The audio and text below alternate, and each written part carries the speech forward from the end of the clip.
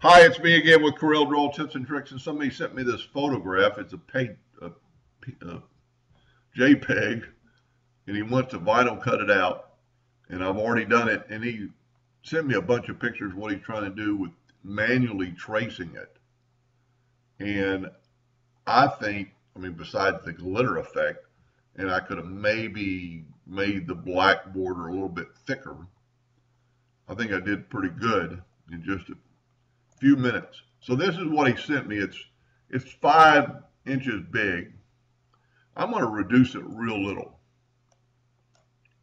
I mean, we're real little. We're less than a half of an inch. I think this helps Corel trace, because if you go to Bitmap resample, we're like 2,800 dots per inch. We can even lower it. I think I made it smaller first time I did it. Go to resample. I mean, we're like at 3,400 dots per inch. Go to Bitmap, convert to Bitmap, and there's only a few colors, so I'm going to go grayscale, and it worked. Then I'm going to go to Trace Bitmap. Yours is going to be under Bitmap, Outline Trace, Clip Art, which I use almost extensively. There's 5 colors in here. We're going to hit OK. Our new copy is going to be on top. I mean, it did a really good job of getting rid of that garbage. And I don't have a complete picture of the whole A, so I can't really do anything. And you could almost use this, but there's some pattern changes in here. In one, it doesn't look like it did as good a job as the one I just did. I guess I didn't notice that. But it traced it pretty good. So we're going to go to Arrange, Group, and Ungroup All Object. And we're going to get rid of everything that's not the gray lettering. And we need to, can't really do that yet. Went too far. So see all this trash? What I would do, I mean, this thing's real little, only 1/4 of an inch. Let's set our nudge factor on 0.5. And let's move the gray that we want to keep and the black that we want to keep down here. Now look at all this garbage. There's 27 objects I would have to delete. So let's just move it back up. Now you can go, and it did not trace as well as it did the first time, but those can be fixed. He couldn't figure out what the font was. We're going to go to Arrange and Combine. That took away all the black. We'll bring in a yellow box trick to make sure it's transparent, and it is white. I mean, it's transparent. I'm kind of disappointed for the video it didn't trace as good, but we're gonna make this a red hairline. And if you have X8 and above, you can use the smoothing tool. If you don't, just use the shape tool. And we're just going to get rid of those nodes.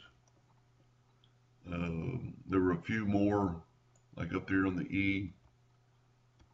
And kind of look, as long as it didn't change your shape of your E, if you're trying to make that logo perfect, maybe don't delete them all. Then here, pretty much delete all those couple. It's a lot, to me, this is a lot easier than tracing it, manually. It's so little. What I'm going to do now is make it larger so I can actually see better, and hopefully you can see better. But we've got rid of, here's a little bit of jig on the A. Let's add a node right there and delete these. Got a little bump there. And if you have the original logo to kind of look at while you're doing this, you could bring it in. I'm not trying to make it perfect. I'm just going to show him what it can do. And I think that's good. Now we're going to take and go to the blend tool, or the contour tool, which is under Effects. And we're going to contour. It's already in red, so we're going to go black. Just always do another color. And that looks a little thick. See, as long as your E's are touching, and it's almost got that same, that's almost the step we need next. So let's go 0.05. That looks a lot better. Now go to arrange, break contour apart. Now take the black one and do it in red, just so you can see the difference. It doesn't really matter. I just get used to doing this. And let's go to the outside. You just kind of look at it. It's not quite enough. So let's go 0.09. Might be a little bit too much, because here's the original.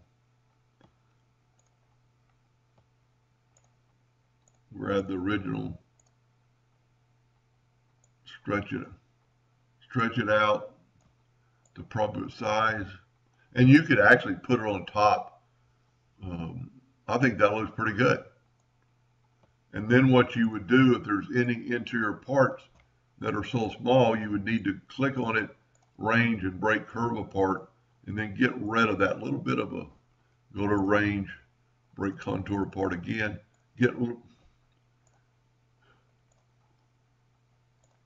whenever that happens, just keep doing it until it goes away. We don't need that center A or center the E. I think everything else is good. Now I tried to copy these colors off the original, which is right here. I'm going to right click, copy, go back to this page, paste, and I try to use these colors, but they're glitter and they're probably not real colors. So I'm just going to use the same colors I did before. And so we need to get those exact colors, because those aren't any Corel colors. I mean, let's see what color that is. It's a, we don't need the contour to anymore. I mean, that's a R67, G69, 40. So take your Smart Fill tool, go up here, grab your eyedropper tool, and grab that color, and then fill that color in right there. Of course, the one he had glitter. Then you need to go to your pick tool again, kind of get off that, and we'll get this gray eyedropper tool. Get over here and get this gray. Go to the outside one, and then all you need to do is go to the Smart Fill tool and grab a black. And I do not know why that does that. I'm using somebody else's file from earlier. Then just zoom in here and take the Smart Fill tool and fill in this with black. And I think on the original, even the interior parts of the S are filled in, and the A. That looks pretty close. We actually need to put some, I mean, if he wants it identical to this, but once again, maybe my second contour isn't deep enough. But then I would always left click, no outline. And that looks pretty close. Of course, you might want to fill these in. I do not know anything about vinyl cutting. I would think you would just need hairlines. And if you're going to, I don't know how that works. Never have vinyl cutted anything. Anyway, I hope that helped them a little bit. And thank you for watching.